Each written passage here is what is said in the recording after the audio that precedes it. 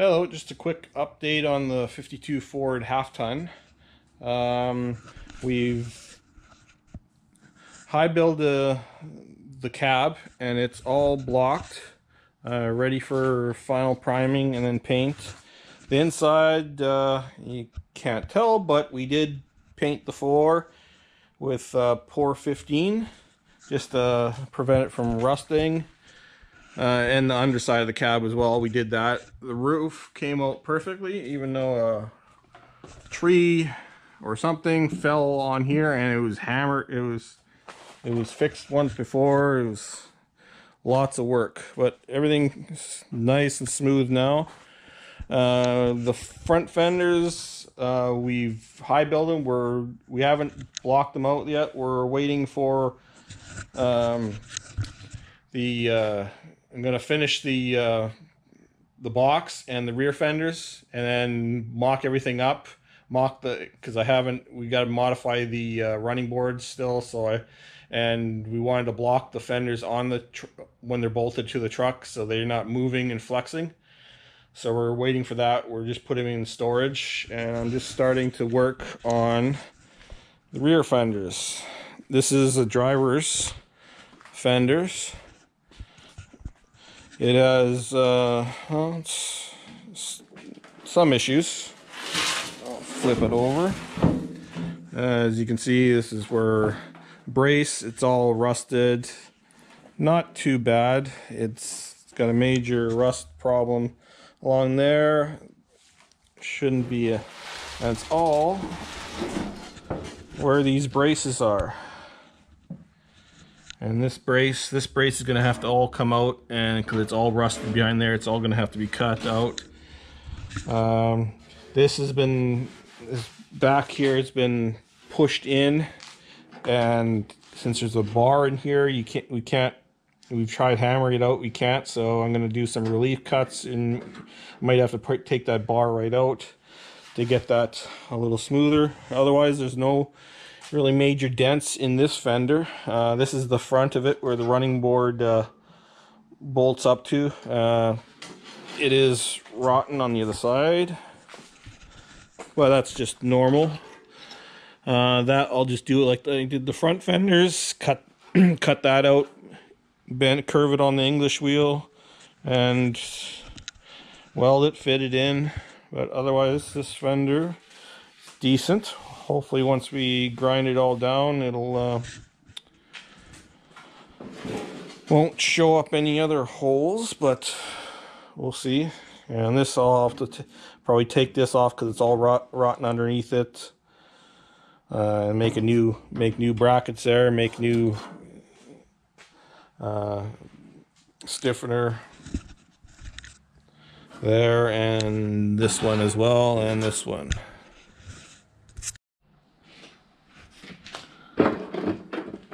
So we've taken off the rear fender brace. It bolted right there. So it was all rusted behind here. I'm going to basically leave. There's a steel rod in here. I'm going to leave that alone and just cut the sheet metal on top underneath here. Replace that. I'm going to basically seal up that hole. It'll be new sheet metal, because that's where the fender brace bolts to, and I'm just going to weld that up. Have no it was just a carriage bolt, because I figured that's going to collect rust, plus when we try and tighten it up, it's just going to crack the paint, the brand new paint on it, and then rust, or it'll pull it in and dent it.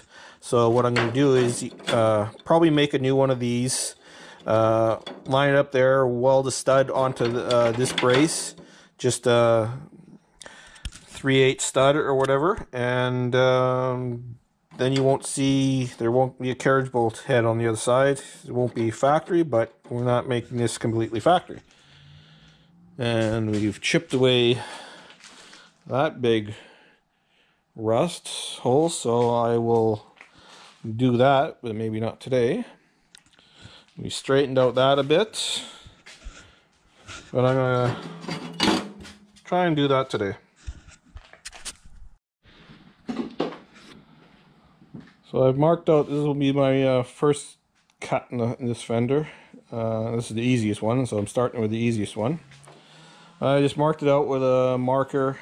I'm gonna leave this edge because it's all nice template, so I'm just gonna cut along that edge, and once I cut that out, I'll use that piece of the template, go on and cut it and mark it out and cut it out on a piece of sheet metal and weld it in. This is nice and flat, so nothing needs to go on the English wheel for that.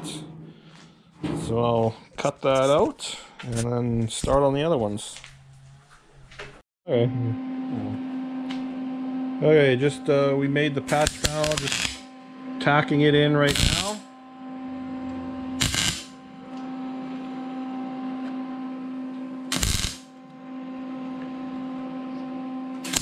The metal that we're using is probably 20 gauge, the replacement metal, but the sheet metal on the fender is probably 18 at least, so it's a little bit thinner. So what we do is just put it slightly below the surface, so then you just put a skim coat of fiberglass over it, and just to seal it, and it's easier to sand. You don't have to worry about hammering and dulling too much. We'll finish welding it up and we'll grind it all. Okay, this first panel is all welded in, ground. Oh, we still gotta, because we tacked on the backside, but it's just slightly indented here, which will be fine. It'll be just fiberglass, and it'll go from there. On the inside, like I said, I made a new brace. Just have to grind it a bit, and I welded on a stud of a bolt, and that'll hold the fender brace. So then you won't see a carriage bolt there or rust. It'll just be smooth.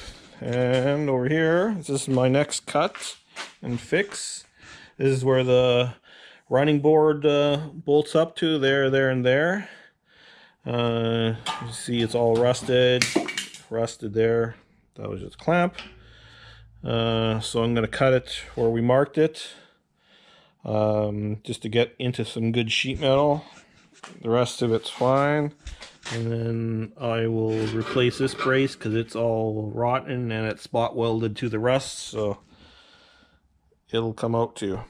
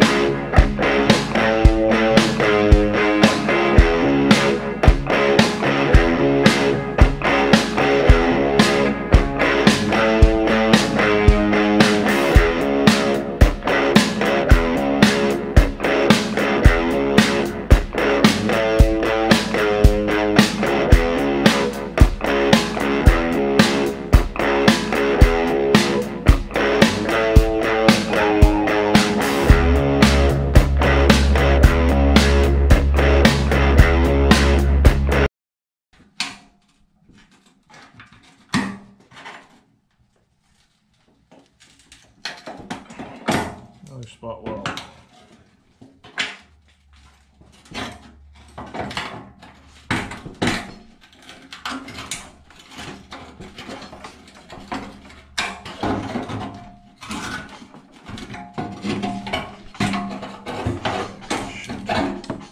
There we go. One rusty piece. I can keep that in there.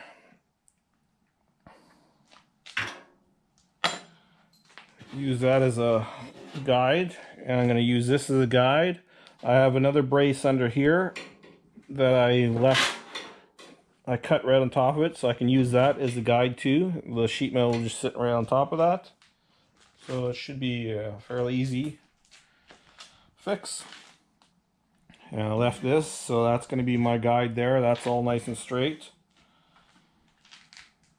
So the only difficult part is going to be duplicating the mounting holes, 3 mounting holes for the running board.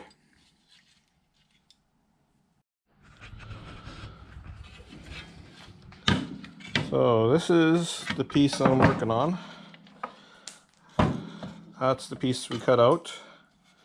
It's got a slight curve to it. On the front fenders, I used the English wheel to curve that. I'm going to do something different. I've already cut out a blank piece. It's a little bit bigger, and bent it. We just did a simple bend. We didn't even use a brake. We just clamped it to a piece of steel and hammered and dollied it over. It's because it's easier, and our brake is actually at my cousin's place. My other cousins. So that came out good. So what I'm going to do is use the shrinker to shrink this piece right here, and that will allow it to curve and get that contour. So we'll go and do that. So this is our shrinker and stretcher. We just bought them from our local Eastwood guy. This is a few years ago. I don't know if we have any local Eastwood guy anymore, but what I'm going to do, this is the shrinker. So we're going to try and make that look like that.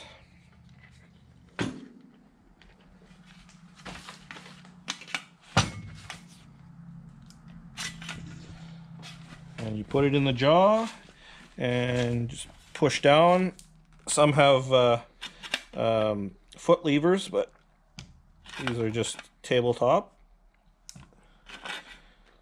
Do little increments, I found, are better.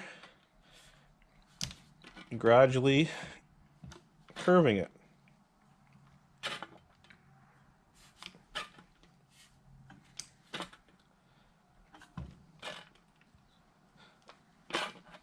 And go back over to even curve it more. And the harder you press, the more it's gonna curve it also.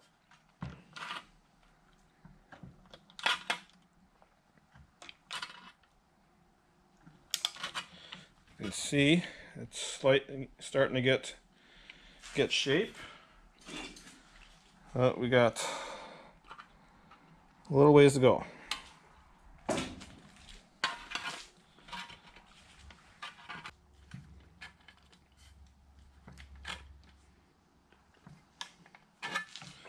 And best just to keep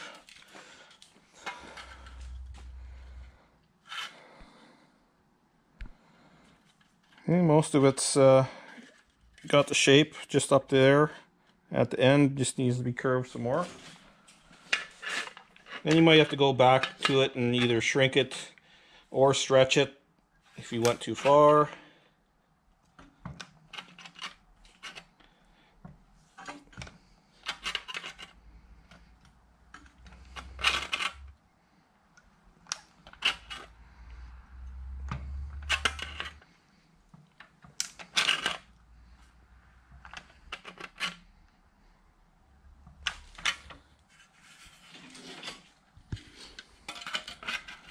You can see that's pretty much got it for right now.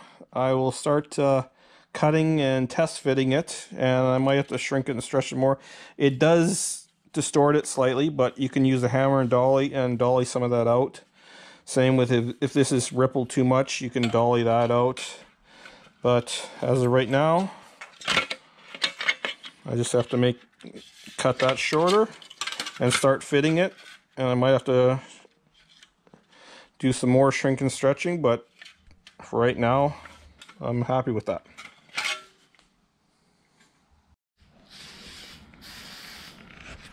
Okay, almost done this patch panel. I cut it roughly into shape. It's clamped in there. As you can see it's hugs the curve quite nicely, but it is clamped. Inside, all I did is it's a little bit over there, a little bit over, so I just marked it inside. It's a little bit over there and mark that. I'll just trim that and then test fit it again, and it should be good to weld in. And that will be an excellent patch. There is the second patch panel all welded in. It's not completely welded in and ground, but it's in there. Still got a weld there, but got a ground. We welded it on the inside, so it makes it easier to grind it on the outside. Makes it smoother. And we just have to round this over, this metal bar, and make the inside brace. I started making that. That's the original piece there. There's a thicker piece of steel for the brace for the running boards. So I basically cut that out and I hand bented it with just vice grips, and then anvil and dollied it. So it'll be fine. I just have to, this has a slight curve, so I have to curve that. This is too thick to put in the shrinker and stretcher, so I'm going to have to, what I'm just going to do is pie cut and make little pie cuts and gradually curve it using a hammer. Okay, this rear patch is done. It's all ground in, drilled holes, and my inner brace is all done. It's just tacked. That's all it needs to be.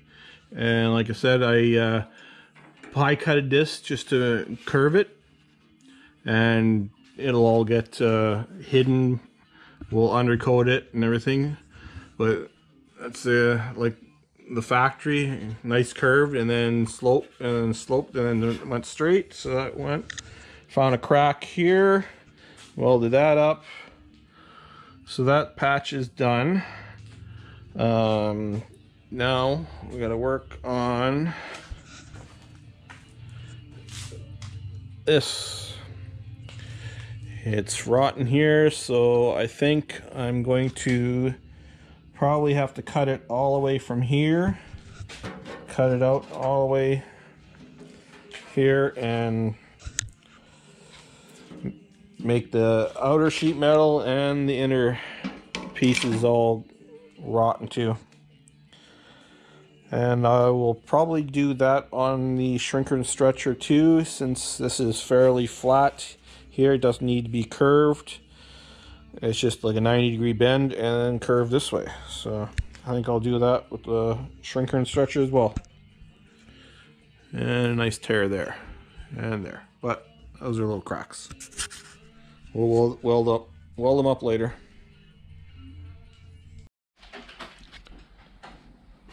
So it's been about a week since I've been working on these fenders. I did the first two patches on the rear fender.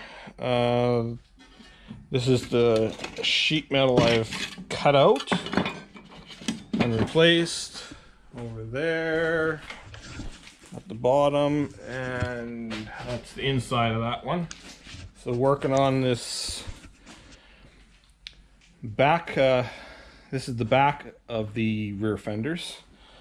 I'll show you the piece I took out. That's the rotten piece I took out. I first attempted to, this is my first attempt at making the piece. It failed because our shrinker and stretch, or the one I was using, are just an inch jaw. So what it did was buckle. It couldn't shrink the thick flange on there, so it just shrunk the outside and it buckled here. So we went and purchased, I would say Kevin purchased, a 8-inch throw shrinker and stretcher. So I made this piece, and like the factory, I relieved that out just so it would curve better. That's been relieved just like the factory, and it's just clamped in there right now.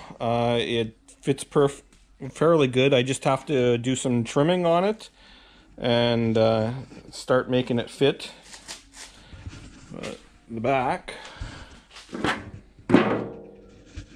see, it's flush, very flush around there, so I just have to mark it, trim it, slide it in, and then we'll tack weld it in. So we've got this roughly tacked in, this last patch panel.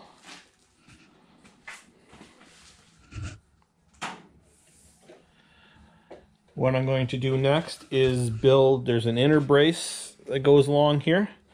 I will build that. I'll show you that. That's this piece here. This piece is rotten too, so I'm just gonna make my own piece. It's got a large rust hole there.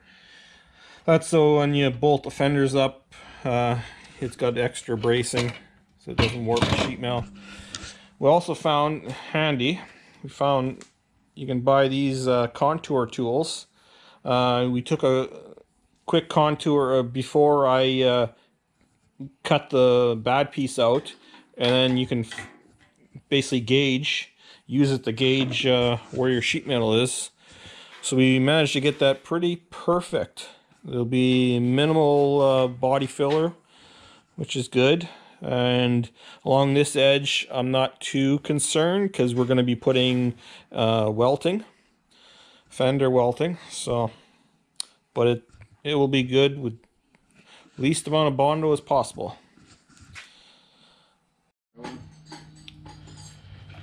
Okay, so this patch is all welded in. It hasn't been ground. That's where I cut it out to relieve, so it would like the factory, and we'll just grind that smooth, fill that full with fiberglass, and that just needs to be chopped off. And that piece, the inner piece, has all been tack welded in. I've already made notes of where the holes got to be drilled, so I'll drill those later.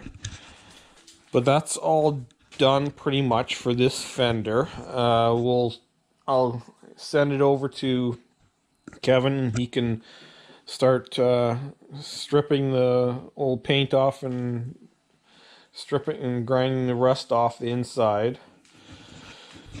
But there is, if you don't have a shrinker and stretcher, you can do this simpler ways. Like this, you could pie cut this. I've done that in the past. Curve it and then weld it in. That's basically what I did with this inner brace. If you can see, because it's almost like 3/16 steel. We can't put that in a shrinker stretcher, so I just pie cut it and hammer it until it curves.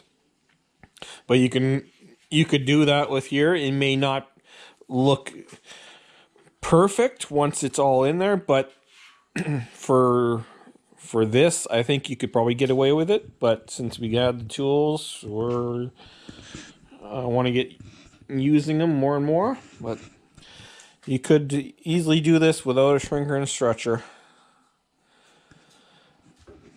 But we'll get working on. I'll finish grinding that fender, and then and one other thing we got to do is right here and all the way up here.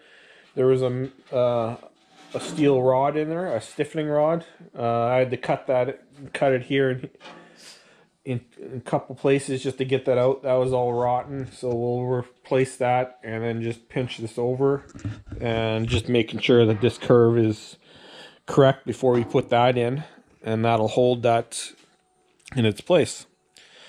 So after that, then we'll get going on the other fender. More fun. Okay, rear fender is done. It's all ground. It'll just need a little bit. We'll just put a little skim coat of fiberglass. The holes, mounting holes, are drilled. We even reinstalled a. There's a steel rod brace in there. We took it out just to straighten it, and then we made a new one and put that in there. And that's just a piece of angle iron. It's a stiffener to replace the one I took out. But that one's ready to get stripped. And then start body working on it. I'll start working on the second one. That's the next video.